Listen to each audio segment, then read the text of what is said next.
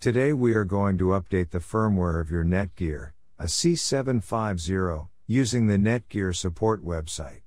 First, all you need to do is turn your Netgear Range Extender switch on. Go to your laptop or PC and visit mywifix.net.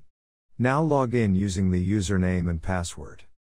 In case if you forget your username or password, then please get in touch with our support team. They will help you out to solve the issue.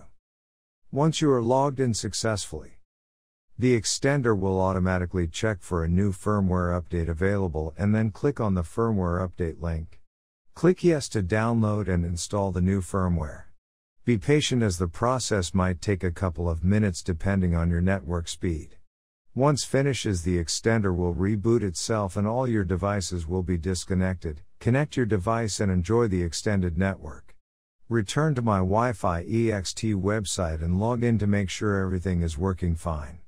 In case if you are still facing any issue with your Netgear Range Extender device, get in touch with our Netgear Range Extender experts for instant solutions.